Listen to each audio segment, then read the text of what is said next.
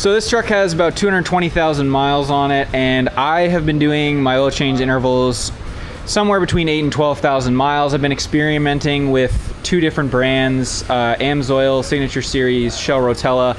But when I first bought the truck, it had the Ford Motorcraft Synthetic 10W30, and then I also ran Motorcraft 5W40. I also ran AMSOIL OE before running Signature Series, and now it has Rotella. And so, you know, between having the extended drain intervals and running different types of oil, I always get all kinds of comments of people being like, you're gonna cause sludge in your engine. And on top of that, you know, we have all these people add in these pans, these lower oil pans, because they think they need to drain that oil out, and they think that having the drain plug here is a flaw.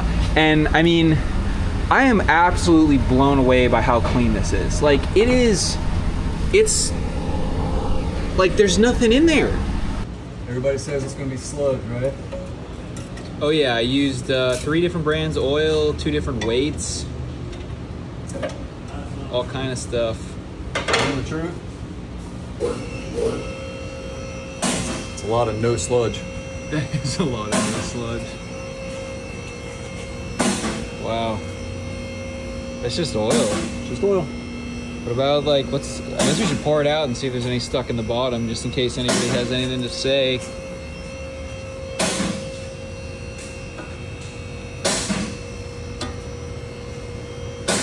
That's crazy. Wow, the bottom of that is clean. I just really don't know what to say, you know, because I even believe some of the hype out there of like, oh, you need to get an oil pan upgrade with a drain plug in the bottom so you get sludge, you know, to prevent that. And I mean, there's nothing here. I would just keep running the OEM pan. I mean, I don't know what do you think? What I think is send your oil off for analysis. You know what I mean? It'll tell you if your oil's still good for use or not.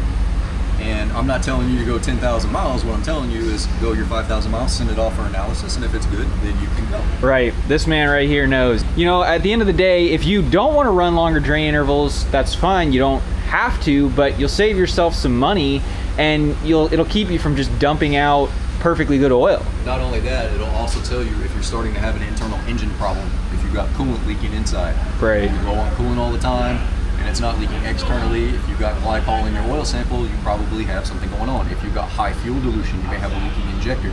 So it doesn't just tell you how far you can go on oil, it also tells you if there's an internal engine problem going on as well. Right. So it's a really good thing to have.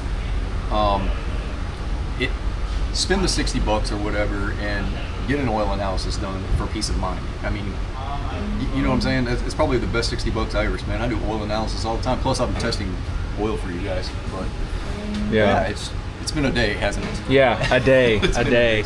Yeah, no, I mean, it was surprising for sure to see that, but cool to get it off. We have to, you know, Bearded Vortex resealing my upper oil pan because it's leaking, so we thought this would be a good time and opportunity to pull the pan off and actually see what these extended oil change intervals will do on a, you know, truck with 220,000 miles. And if you're doing the analysis isn't lying. Like, you can see it with your own eyes. So there are 2 conclusions you can draw from this video. Well, really 3. So number 1 is that running different types of oil and different weights, as long as they're, you know, the OEM recommendation and right for your engine, they are not going to cause sludge. Number 2, running extended drain intervals, if that's what your oil analysis is telling you, are fine. The oil analysis is accurate. These companies are not out there trying to Shanghai you and, you know, give you inaccurate results. Like, that pan is spotless.